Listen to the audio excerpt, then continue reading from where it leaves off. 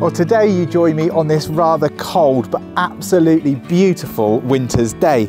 I'm at Lower Spencecombe, just between the village of Copplestone and the town of Crediton. And as you can see, we're in this beautiful semi-rural setting. The house itself has currently got 2 bedrooms, but there's a huge amount of potential here with the barns that you could extend into. There's planning for a 3rd bedroom, and everything here would just make a superb family home. There's a double garage, there's parking, a stable, but it's this acre paddock that's adjacent to it with its very own pond. You really do have the chance to create something pretty special here and not too far off the beaten track. I'm sure you want to see some more, so follow me, let's have a look.